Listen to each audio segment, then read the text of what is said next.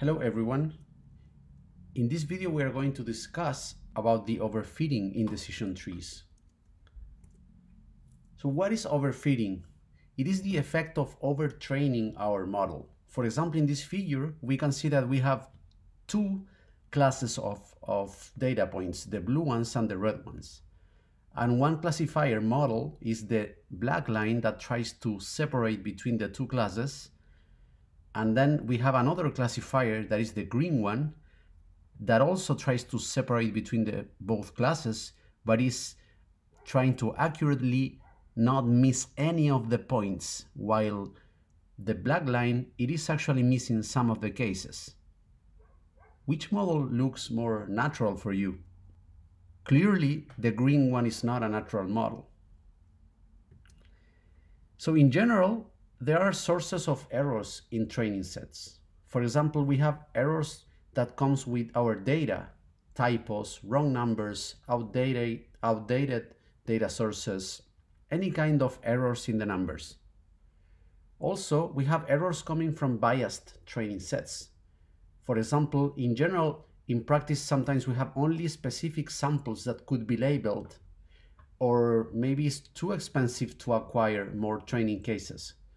So in that situation, we are going to have a training set where it's not actually really representative of the real distribution.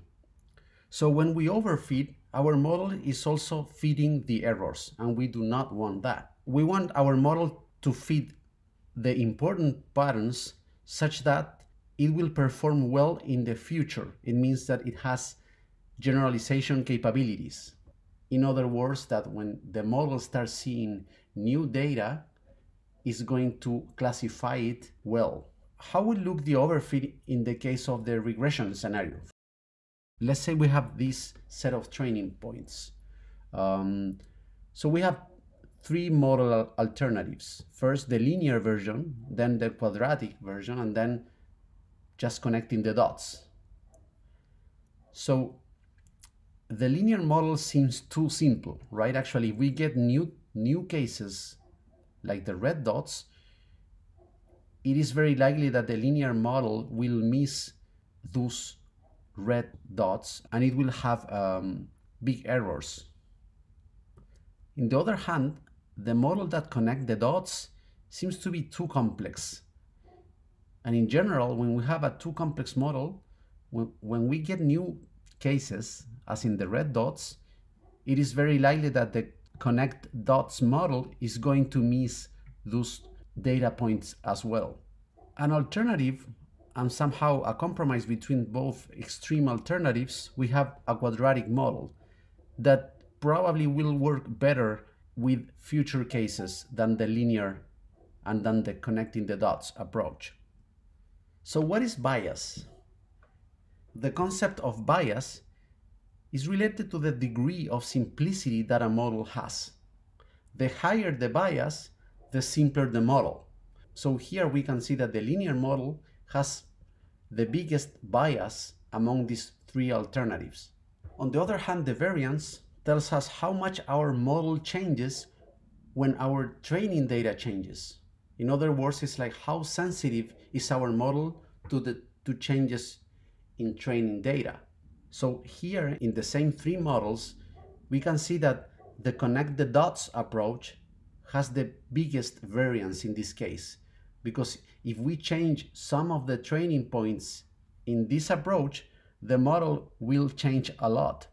While in the linear case, if we change some of the training points, it is very likely that the model will mostly be really similar. So there's a well-known trade-off in machine learning that is called the bias variance trade-off, where we can see in this plot that when the variance increase and we have two complex models, the bias also decrease. And that creates big error values in future cases. The other extreme is when we have a too simple model. That means that the bias is large, but the variance is very low because the model is really simple. And in that extreme case, also the error is big.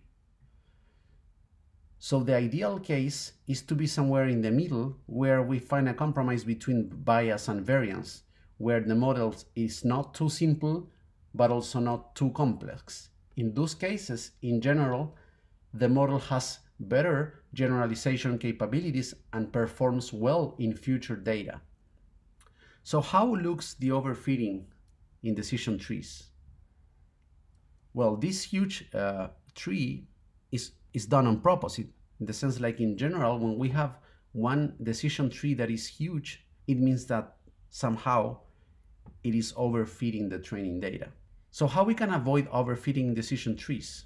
The idea is to stop the tree construction when the number of remaining rows are not statistically significant. So the idea is to prune the tree or delete one piece of the tree, in other words, a subtree, and replace it by a leaf with the most frequent class in that location. We are going to see a couple of examples here.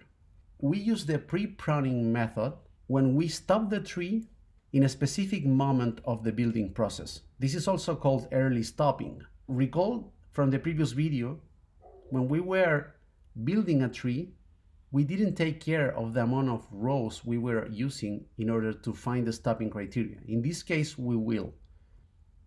We will see an example later. And in case of post-pruning, what we do is like we just build a full decision tree without any restrictions, and after the tree is built, we start searching for some subtrees and replacing those subtrees with a leaf and see if the tree improves.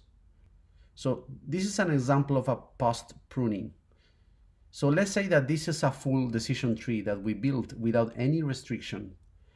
Then we randomly choose any of the internal nodes, for example that one, and we replace the whole subtree below that node with just one leaf node with the most frequent class at that point. And we compare both trees. So if the right tree has a better performance, then we stick to that model because it's simpler. In the pre-pruning case, as an example, imagine we have this training set. And again, at some point, we reach a node where when we split in the three possible edges, we see these three tables.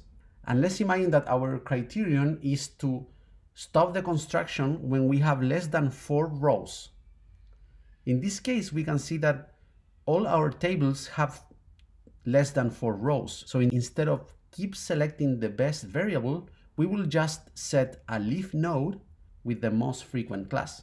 So in this case, for example, instead of selecting the best variable between name, gender, or place, we just are going to put a leaf node with the class frequent because it has 2 cases compared to occasional that has just 1 case.